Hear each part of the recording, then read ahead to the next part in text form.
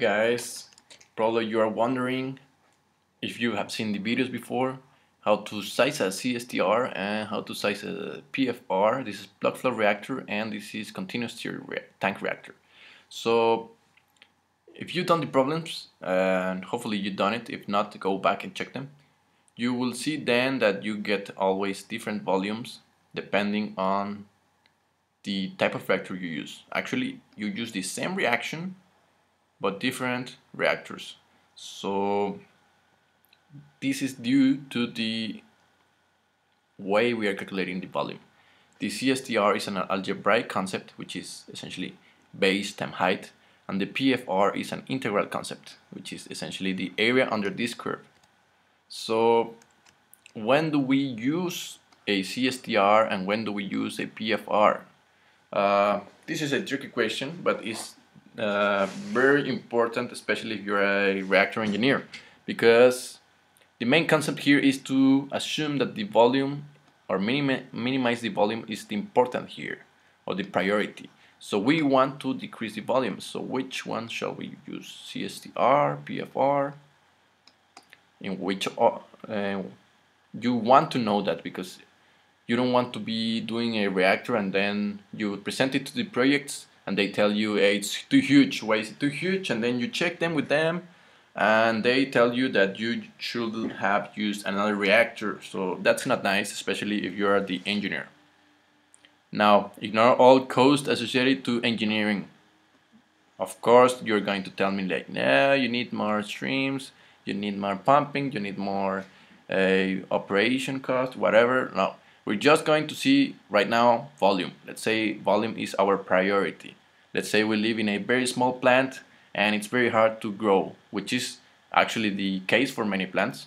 I remember when I was in Germany, there were no space. They got money, but they got no space. So the priority there was volume. How to get the same reactions in lower or smaller places. So you will need to have the rates of reaction for every conversion. That's true. You're going to have your list and you will need at least various rate of reactions with X. So okay, you find them. Only one will not help. We've seen this before. Probably you're scared because there are too many here. This is the CSTR. I ordered them from minimum volume to maximum volume. Of course, we want to avoid the one in maximum volume. So look, analyze, and I'm going to actually recommend you to pause the video, try to analyze it for you or yourself, and then I explain you.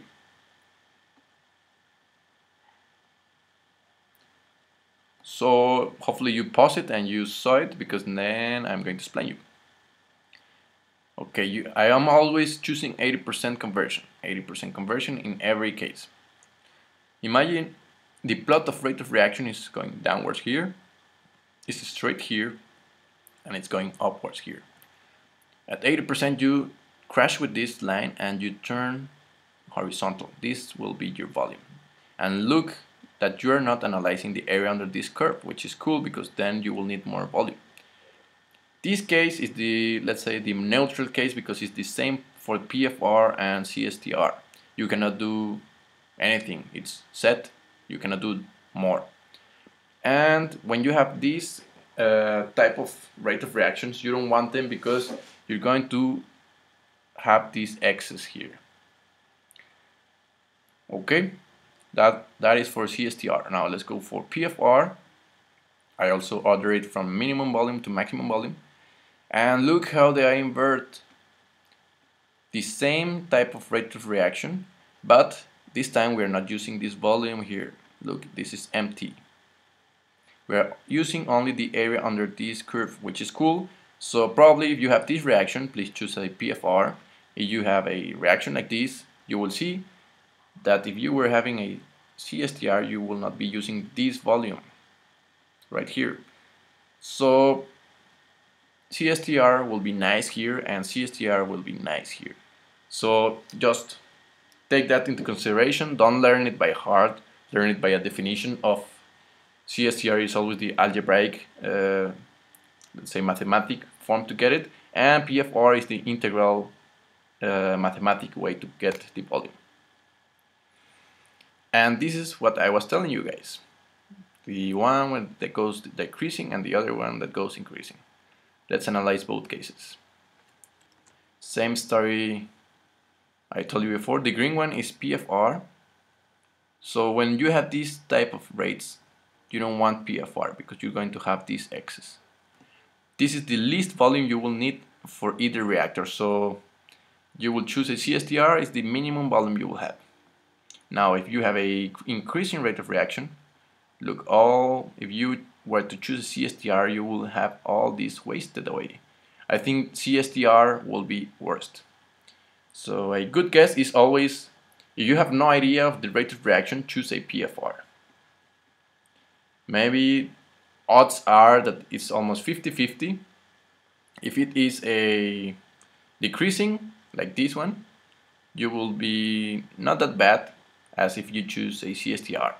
But if you choose this one, the odds that you get better are way better. So I will choose always, if I had no clue, I would say PFR in general will give me the least volume.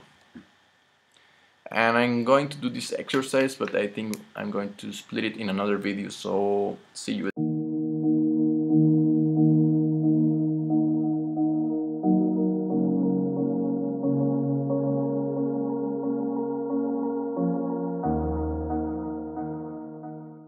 What's up guys, it's me, Chemical Engineering Guy. So if you like the video, why not push the like button? It really helps me to know if you're liking the videos or if I should be changing something or I should be adding something, taking out content, whatever. Also, sharing is caring. So if you got any kind of friends, teachers, colleagues or whatever kind of person that might be interested in this type of content, why not share it?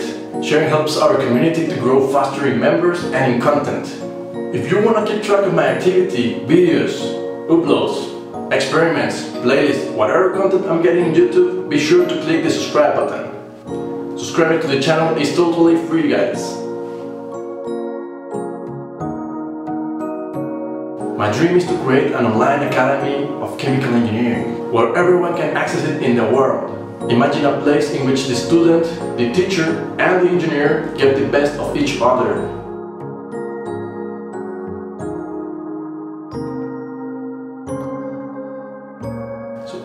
Thank you guys for the support and the love.